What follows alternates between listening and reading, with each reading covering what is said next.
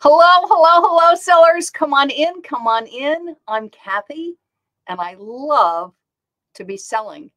And today I'm going to talk about AI, artificial intelligence for eBay sellers, specifically for eBay sellers, and looking at the artificial intelligence that eBay is already using. You may not be aware of it. It's on the site. The more that you're aware of it, what it is, what it can do for you, the better for you, because it helps you to know sort of the direction that eBay's going. It can also help you to list faster. And that's why I call this leveraging artificial intelligence, because it really can help you to list faster. And I know sellers are always coming to me, Kathy, how can I get more sales? And one way to get more sales is to have more listings up on eBay. But when you're listing, and that's why I'm going to talk about the AI, you want it to be optimized. And what that means is that it'll be found by search, it'll be sold for a good price. Okay. So it's not just listing, it's putting up a quality listing that can be found by search, that has the information that eBay search needs. So come on in, come on in. Those of you that watch me live on Facebook, thank you, thank you. And thank you for following my page. I really appreciate it. Those of you that listen to me on YouTube, thank you, YouTube people. I'm well over 8,000 subscribers now. So thank you for all of you that subscribe and comment there. And a big thank you to my podcast people. Tons and tons and tons of downloads. And thank you for subscribing on the various channels that it's on, and leaving comments. I really do appreciate it. So artificial intelligence, I mean, there's really been an explosion about this. I'm actually at Adweek, New York this week. I'm going to date this. Today is October 16th. And if you're not aware of it, Adweek is a huge, huge, huge event. I attended last year's too. Yay. eBay invites me as their guest. I'm very appreciative. It's a massive event. Has to be over 2,000 people there. I mean, it's really huge. It's advertisers. It's brands. So it's brands like eBay, like Amazon, but also Home Depot, insurance companies. I listened to State Farm today, really good presentation. And then you're going to have places like Google. Google has a huge display, huge presence at this year's Adweek. Also fun brands like Oscar Mayer. In fact, I have to take a picture more. Oscar Mayer has their Wienermobile out front. But what does that remind you of? Branding. You see the Oscar Mayer Wienermobile, you immediately think of Oscar Mayer. You recognize it. You think hot dogs. So it's just interesting to see brands, advertisers, and then people that have services for agencies. So like film companies, video companies, software designers, just a lot of services like that. The information, the sessions that I go to are sessions that are on retail. Online retail, engaging with customers, attracting customers, retaining customers, which is why I listened to Home Depot today and State Farm, a really good presentation on that. Also, at artificial intelligence, everybody's talking about artificial intelligence. It's interesting, last year everybody talked about TikTok, and TikTok is there at Adweek. This year, everybody's talking about artificial intelligence. And it's because of the explosion with ChatGPT. And if you're not aware of what that is, it's literally an app. It's free, by the way. So just search it, download it, and start playing with it. They can generate content for you. It can write for you and do a lot of other things too. So eBay's using it in writing descriptions for your eBay listings. And if you're not aware of it, eBay and other companies use a lot of artificial intelligence. So it's computer-driven things that are automated to help retain shoppers, so to bring them back to eBay, and to attract shoppers, to bring them to eBay. What I really encourage you to do, if you don't do this, is have a separate ID. So besides your selling ID, have a non-selling ID. Use it as your shopper ID or your research ID, and it's completely legitimate on eBay. You can have more than one ID, okay? So I have a buying ID where I shop with, and I have a selling ID that I sell with. And the reason I mention this is, so log in, so you create your buying ID. So Kathy Shopper, my buying ID. And then go on eBay and start searching. You can search for things that you typically list, or just some generic searches. Like LL Bean is one of my favorites because it's a shirt that my husband likes a lot. And just search LL Bean, and then maybe put a few in your shopping cart, then take them out of your shopping cart. And the other thing is, I encourage you to shop on eBay. I'm trying to think the last thing I bought on eBay. Oh, I bought a wonderful purse on eBay. So, you buy something on eBay and then watch the emails that get triggered from eBay. It's definitely thanking you for your purchase. By the way, eBay does send reminders to the buyers to leave feedback for you. But what they'll also do is things like, this thing was similar to the thing that you bought. Maybe you'd be interested in this, that kind of thing. So they're following up to bring people back, and that is bot generated. Now, artificial intelligence for eBay sellers to help us. Jamie Iannone talked about the accidental entrepreneur at eBay Open, about people that just start to sell a few things, find they really like eBay, and then they start to sell more regularly on eBay. And he calls it the accidental entrepreneur. Okay. Now, the thing with accidental entrepreneurs are to bring people to eBay to sell to eBay. eBay is really focusing on making listing easier. This was talked about a lot at eBay Open. And I was at the eBay Open studio in Philadelphia. It was talked a lot about there. Now, why would eBay be so interested in making our listing easier? It brings, so then for newer sellers, perhaps more casual sellers, like the accidental entrepreneurs, the easier, the less friction. And it's interesting because at Adweek, they were talking about friction, which means, when you make something harder, the less friction there is, the less of a learning curve in selling, the more new sellers you're attracting to eBay. Why does eBay want to attract new sellers? Because that's competition for us. And if you're a new seller, welcome. It's more inventory for eBay. The more inventory eBay has and the more varied inventory eBay has, the more different kinds of shoppers it's going to attract. The other thing about accidental entrepreneurs and new sellers to eBay is typically they also shop on eBay. So yes, I'm listing that LL Bean shirt or the camo shirt, but then I'm there, I'm like, oh, you know what? I need a pair of socks. Let me go look for a pair of socks. So selling on eBay, because I'm doing eBay, also encourages shopping on eBay. So smart on eBay to do that. Right now, the artificial intelligence ability to write descriptions is only on the app. eBay does plan, and they've said this many times, to roll it out on desktop. So that's why I'm saying keep an eye out for it. If you normally list on desktop, and I typically start mine on my phone because I take my pictures on my phone, and then I save to draft, and then I go to desktop because I just like the bigger screen. But what I encourage you to do, and I was doing this, so grab your phone, and I have an iPhone, and go to eBay. And I know also a lot of you do sell similar when you're listing, and I think that's great. And I thumbs up on sell similar. But what I encourage you to do is take a look at what this artificial intelligence capability is for when you have an item that you don't have a sell similar for, or it's an item that you haven't sold on eBay for quite a while. So it'd be interesting to see what kind of things eBay is going to autofill. Or it's an item that you have never sold on eBay. So you're really starting from ground zero. Yes, you're going to want to do your research, but it's interesting what the artificial intelligence will tell you. So I did very generic. And again, so let's say it's the first time that I'm selling, kids sneakers or the board game, because we're going into the holidays. Maybe it's the first time I'm selling this game or this puzzle or this kind of plushie.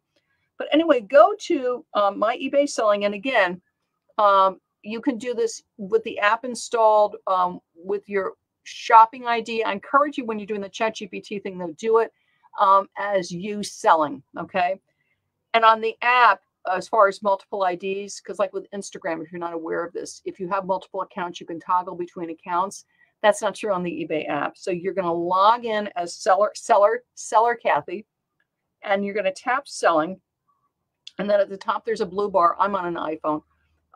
List item. Now, this is what's so interesting. So I have these colored icons.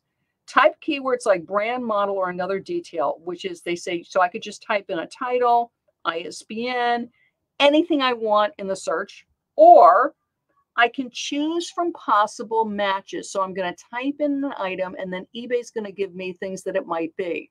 Very similar to doing your own sell similar. Okay. Or and then it says preview. So then I'm going to look at what eBay gives me. I can make changes, which is a good idea, by the way. Even when you're doing sell similar, always be careful, right? Sometimes you're doing sell similar and the thing that you're listing is solid and the one you had before was floral and you forget to change the pattern. It's like, oops. So anyway, so type keywords. I'm going to type keywords. So tell us what you're selling. So type keywords. I was doing LL Bean, and obviously with collectibles, this is tougher. But even with collectibles, just check it out and see what they do for you. So LL Bean. Now, when I type in LL Bean, eBay says, can you be more specific? LL Bean jacket, backpack, tote. This is also good because it lets me know what's in demand, right? I'm getting a little inventory research. Boots, flannel, bag, sweater, vintage. We're going to go with flannel. Now, again, this is very helpful for inventory. It wants to know flannel shirt. It starts giving me sizes. Isn't that interesting? Nike Online jeans, remind you that jeans do have linings, another inventory tip. It's giving me more sizes whether I went women's. So I'm going to do extra, I'm doing LL Bean, flannel, extra large. Now it wants to know tall, women's, vintage, men's flannel. It's giving me sizes. Okay, so let's do flannel shirt, extra large, extra large. And men's LL Bean flannel lined. No, not flannel. Red flannel. Okay, we'll do a red flannel. And I'm going to do red flannel shirt, extra large. And then I can see all results. And it shows me pictures of men's flannel, extra large shirts. And you can scroll through and find one that looks like yours. Obviously, you're going to be using your own pictures. So what it is with a matter of a few keywords, it starts pulling up suggestions. And if you don't do this, by the way, you know you can screenshot from your phone, okay? And if you see something interesting, be sure to screenshot it because it can give you inventory ideas. Like line jeans was right up towards the top. And I remember that. That is in demand in fall, winter. So it's giving me a little bit of an inventory tip. So when I'm outsourcing, it reminds me that when I'm looking at the jeans, also, you know, pull up the cuff and take a look at whether it's lined or not, or just put my hand inside right at the waistband and feel it, because the line jeans do nicely. I've always sold mine for good prices. But it gives you suggestions and then you follow through. eBay wants us to list faster. The AI tools are really, really helping, which is it's from the information that you give, it's autofilling. Then you use the listing, add your pictures, tweak, list. Okay. Very similar to, if you're not aware of this, when you're creating a listing on the app, eventually this will be on desktop. When you get to the description, it'll say, do you want to use the AI, which is artificial intelligence description? You click the little thing and you say, yes, it generates it. Now, a couple of things about this. If you use ChatGPT, and I do, you cannot give the eBay AI directions. For instance, with ChatGPT, you can say 2 sentences describing the shirt, and then 6 bullet points, okay, of the features, and then it'll bullet point color, fabric, whatever. I cannot do that right now with the eBay artificial intelligence. I tried, because with ChatGPT, before you run it, so you type in what you want and then you click for it to do it. You say, I would like 3 sentences and then 6 bullet points, and you tell it what you want. You're giving it direction, and then it creates it. With the eBay, you cannot give it direction. It just goes. Now, I'm sure, like anything, if you're not aware of it, artificial intelligence learns as you use it. Is right now, that's the way it is. And it asks for feedback, by the way. And if you use the artificial intelligence description filler, do give them feedback. And I said I would really like the ability to do bullet points. Now, it gave me 2 paragraphs on an LL Bean flannel shirt, and it's pulling the information from the title and the item specifics. It's long, okay? And I've talked with staff about this. Their idea is basically to get people listing and to get people listing quickly. But what I recommend, because you want to list quickly, but you also want a really optimized listing, because it will help you to get sales quicker and for a better price is you want something that is really simple to read. Typically, most people, when they're scrolling, they're looking at the title and the pictures, and that has to interest them enough to want to look at your description. So I find with descriptions, really like a sentence or two is plenty, and then bullet points. So it's really easy to read and understand. But with the ChatGPT, then you could take it and edit it, and then maybe take one sentence, and then the other stuff, just put it into bullet points, and then you're done. Okay. So I caution you with the ChatGPT for the description. It's good. It's fast. It will give you ideas. And it might give you something like, boy, I never thought to emphasize that. That's a great idea. But I encourage you to edit it. If you're shopping on eBay and if you look at people's listings where they've used the artificial intelligence, the eBay for descriptions, you can tell. It's long. It's like 2 paragraphs. Oh, and you can dance into the moonlight in this dress. And oh, you know, the flounces around your neck will make you feel like a queen. And, you know, and the queen, it just goes on and on and on. So again, I think look at it, grab a sentence or two, then do bullet points. But it gets you listing faster. And again, if I typically list, let's say 5 listings a day or 2 listings a day, and using in the app the artificial intelligence for the description, if it cuts down my listing time by, let's say, 2 minutes per listing, and I do 5 listings, that's 10 minutes more out of my day. Maybe I get another listing up. And you might poo-poo like, oh, Kathy, 1 more listing a day, like who cares? But let's say I list 5 days a week. That's 5 more listings a week. That's 20 more listings a month. Times 12, do you know what I mean? Or I've got more time and then maybe I'm doing a social media post, or maybe more time with my family, right? Answering customer service questions. So anything that helps us is super helpful. And when eBay asks for feedback on things, I always send it. You know what I mean? Especially when something's new, like this artificial intelligence is, I really want bullet points. I want to be able to give direction because then it lets them know what we, the seller, want. Very rarely will you hear back from them. But the teams do read that. When you respond in the shipping, wherever you are, they do read it. It does help. The answer may be no. The answer may be not now, but it's definitely worth doing it. So I encourage you, have 2 seller IDs. One you sell with, one you shop with. The one that you shop with, shop. Also put things in your cart, take things out, and then watch the emails that get triggered because it lets you know what eBay does for our shoppers. And that can be super, super helpful. Okay. It also lets you know how hard eBay is working to get us sales and also to bring people back. Okay. Then try the artificial intelligence with the description and watch what eBay does. Can you use it? Is it useful? Okay. Even if you're doing a sell similar, you then might want to save it as a draft and go to the app and see what it generates. And again, soon it will be on desktop, so you'll be able to generate it. Okay. And again, right now we can't give it any direction. But like I did when I was searching the LL Bean and it starts to pre-fill and it starts to give me all these ideas. Why is it doing that? Because those things are really popular. That's why it's doing it. So I'm learning by using eBay's artificial intelligence. I'm getting like bonus inventory tips. And that I love. So speaking of inventory, hop over to my website. I love to be selling.com and take a look at this nifty free fall winter essential products guide for eBay sellers that I have put together for you. Again, I have a lot of retail experience. If you're not aware of it, I was in brick and mortar retail for over 15 years and a presenter on QVC. So I'm very retail oriented, very seasonal retail oriented. And what I've done is I've put together a product guide of just things that sell fall winter that you can source, whether you're sourcing thrift stores, consignment stores, retail arbitrage, online arbitrage, estate sales. So grab it. It's free. On my website, I love to be selling.com, Fall Winter Essential Products Guide, and enjoy it. And let me know how you like it.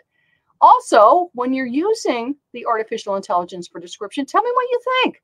When you're searching it and trying it with listing things like dresses and plushies, and just let me know what you think. I mean, comment below. Let me I tried it. I love it. I tried it. It's not for me.